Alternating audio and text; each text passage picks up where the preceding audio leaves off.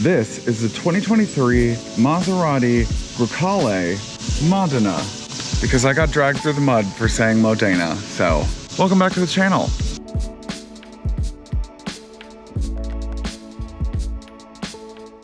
Welcome back to Sparkplug TV. My name is Chris and I do car reviews for literally everybody, not just car enthusiasts. Before I begin, please don't forget to like this video, comment something down below, subscribe to the channel, and hit that bell icon so that you get notified whenever I drop a new video, which is whenever I can.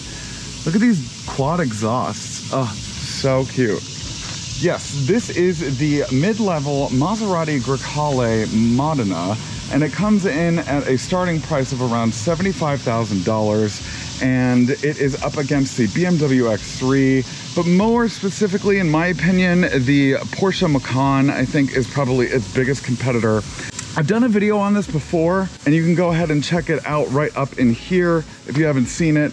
And before I get too deep into it, let's go ahead and thank today's sponsor, Johnson Maserati Alfa Romeo of Cary. Johnson Automotive is known for providing exceptional service to luxury clients, and Johnson Maserati Alfa Romeo of Cary is no exception. If you want an ownership experience indicative of these amazing Italian machines, Johnson is where you'll find it. So, with a base price of around $64,000, the GT does come standard with a turbocharged inline 4-cylinder engine. This one, however, comes with the higher output inline 4-cylinder engine that makes about 323 pound-feet of torque and 330 horsepower. All models do come with an all-wheel drive drivetrain to start and finish. There's no other option. And yeah.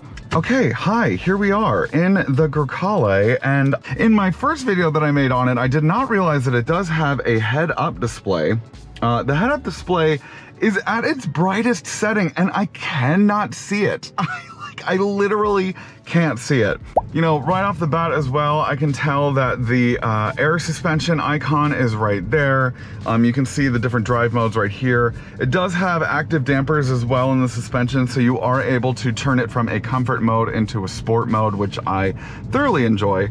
And then on the touchscreen right here, some things that I've already noticed out the gate as well with the touchscreen is that it's a little laggy. I mean, maybe it needs a little bit of an update, but when I get to like my car and stuff, like it just seems to be a little laggy. I do like this animation though. It does show the different power that is happening throughout like the mild hybrid and the engine and stuff like that, so that's kind of cool. I'm gonna leave it on the performance technical gauges though, but I mean, like if I were to go, see like how I click on consumption history and it kind of lags a little bit? Of course now it's like, oh, there it goes. See, consumption history is taking a second. Maybe it just takes a second to load the data. That's probably why, to be honest, if I had to guess. But I mean, it just takes a second, or you have to click on the above arrow. I don't know. It's a little needs a little work. So let's go ahead and click it into sport mode. You can see there that it changed into sport mode, and I don't know if you can see on the gauge cluster, but it is achieving the Aero 1 ride height. Now I am also going to turn it on to the sport suspension, and look at how big these paddle shifters are. I mean, they take up the entirety. I mean, they definitely feel like high quality though, I will say that. So in order to put it into manual mode, you press the drive button again. This is the gear selector. Took me a second to figure out where it was. I was like, hello, where is this gear selector, mom? Okay.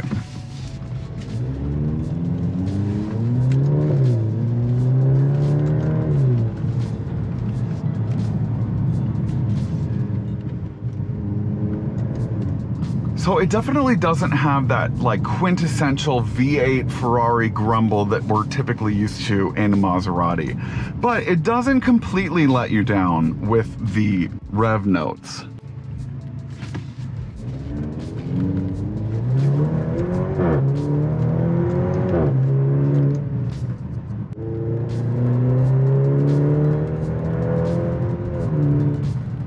Bit of turbo lag. All right, so I do have it in sport suspension mode for the active dampers, and it is a little bouncy, but of course it is, you know, in the sport setting.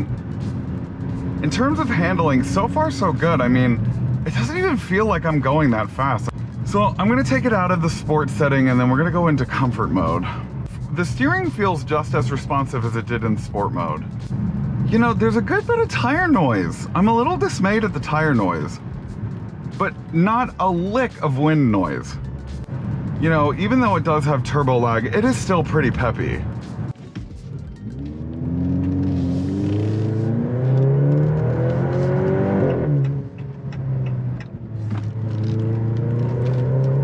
Whoa!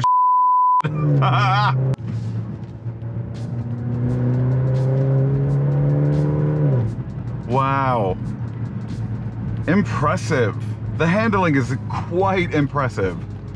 I think another small complaint that I have about this steering wheel is that there is so much going on between the ginormous paddle shifters, these two stalks in the back, and then the radio controls are on the actual steering wheel itself, which is very Stellantis.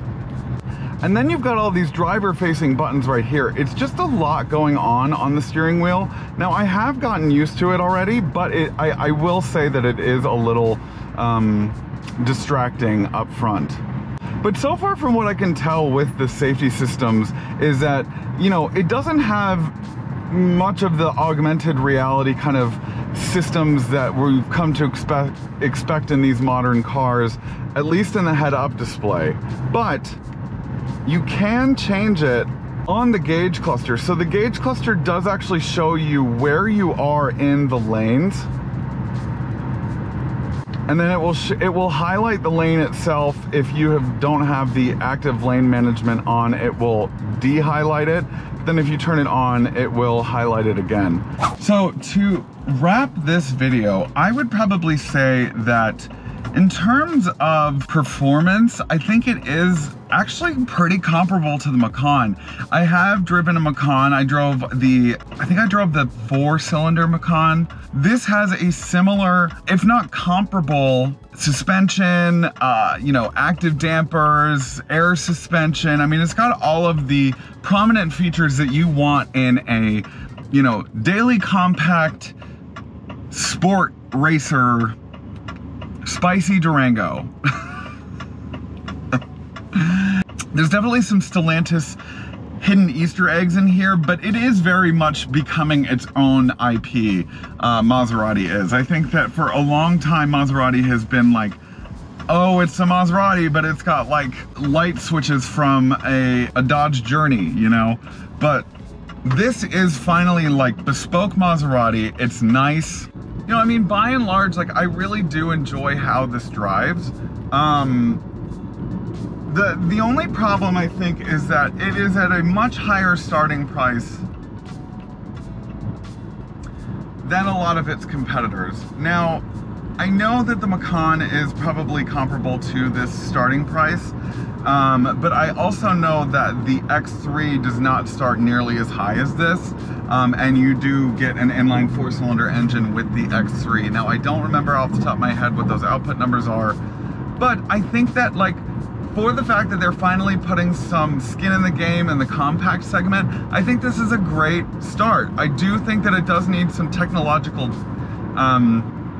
tweaks, like with the charging pad, you know, the little bit of the laggy on the infotainment system, but the gauge cluster is, out of all of the screens in here, including the clock, the gauge cluster is where it is at. So anyways, thank you guys so much for watching today's video. Please don't forget to like, comment, subscribe, hit the bell icon, do all the things. Thank you to Johnson Maserati Alfa Romeo of Cary for sponsoring today's video, and I will see you guys next time. Bye-bye. Hey Sparks, thanks for watching today's video. Do you want more Sparkplug TV content? Then you can choose one of these 3 options. Right over here. The middle button is to subscribe to my channel, so please do that. Right over here. These 3. I can't see them in real life, but they're right here.